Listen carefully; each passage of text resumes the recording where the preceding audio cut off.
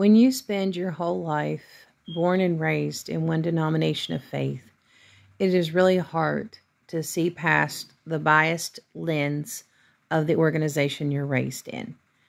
And I was one of those dedicated in the church around the age of 2 and grew up and married and had kids in one denomination of faith. And my daughters were the 4th generation in this faith. Yeah. And it was very hard to see past the biased lens of what had been taught in the denomination. And having always been molded to the conformity aspect of pastoral preferences, and having those things constantly justified that the man is the head and the pastor is the head. So your father's the head, your husband's the head, and at no time are you to question the head. You were supposed to be in absolute obedience to the head. Yeah. So if their preferences were stricter than the other pastor, even though it was still the same denomination, you were to just change your appearance, your clothing, the way you raised your kids, your activities. You're just supposed to drop anything that didn't match that pastor's preferences. Growing up and living in that environment my entire life has made it very hard, one, to find and understand me as an individual. I was already pressed into that mold of conformity that left me limited and devalued just because I was born a woman. I didn't choose my sex. God defined me as a woman when I was born. But because I was defined by God as a woman, I was thrown in a category of not being as significant or of a value in relation to men in the organization. Later in life, really from late elementary school all through high school, young adulthood, there were a lot of incidents of sexual harassment, inappropriate comments, inappropriate touching that occurred in my life. And all those things were, again, not recognized as being an injustice to me as an individual. In the school system, because there were some things that happened in school. In the school system, it was just regularly laughed off or brushed off, oh, the guy just likes you, and I was telling my daughters that. So if you would go through the hallway and some guy would pinch you on the behind, or he'd intentionally throw himself into you so he could pin you against the locker and touch you, teachers and principals would always laugh and make it off as, well, they just really like you. It's a compliment. No, it was an assault and an insult. It was a combination of both. It was an overstepping of respect of an individual for self-pleasure and gain, if not for humor, at the young lady's expense. And those things were regularly an issue growing up in the schools when I was younger. It was very common. In church, it was the same thing. Pastors would regularly make comments on the pulpit that devalued women, made it clear our place was in the home. Our place was tending to the kids and our husband at any expense. We didn't have a right to say or stop anything in respect to the right of marriage in the bedroom. Whatever the husband wanted, it was up to you to supply. It just was just taught and fostered in us from childhood, and it was done in ways that usually were very subtle And they always utilize scriptures. But looking at it now that I've had time to grow and come in contact with more knowledge and education and diversity of people and faith, I can see now how they just pick and chose. It was cherry picking, if you will, little pieces of doctrine, scriptures that they built a doctrine off of, and they were always out of context. That it was not what the chapter was talking about. Every time in the first marriage, there was a lot of abuse.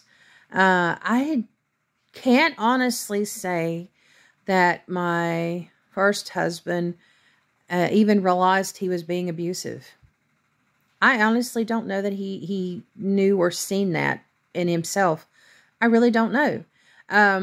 Where the church fostered such a mentality and taught so much in respect to men and women roles and that real distinction between genders and stuff, I don't know that he ever understood that anything that he was doing was abuse. Yeah. And then it was even more of an issue because my husband had a mental health issue. He was a severe bipolar manic depressive disorder. Yeah. And because he always had the mindset that he was going to become a pastor, a leader in the church, there was a lot of strictness as to I had to look a certain role to fulfill everything that was required of him so he could rise in ministry. And that was a lot of burden. And his ways were my ways, no matter what. There was no communication between us. There was no compromise.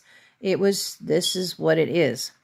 And it was very damaging to not just my physical body, but my mental, my emotional, my spiritual man.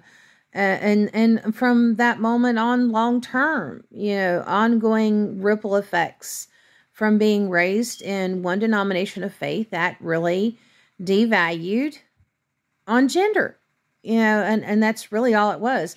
When you're in an atmosphere that pushes those differences between male and female, pushes conformity, it's a lot easier for predators to be in the congregation and to even rise up in positions of leadership because it's very easy to look a role on the outside to get acceptance and permission to rise. If you have money and means to take their classes and licensing, there's nothing to hold you back. Yeah. And before long, you have an organization and churches that are literally headed and geared, operated completely under predators. And that's one reason why I will not promote or encourage anything with my organization of childhood faith, which is the UPCI. I won't do it.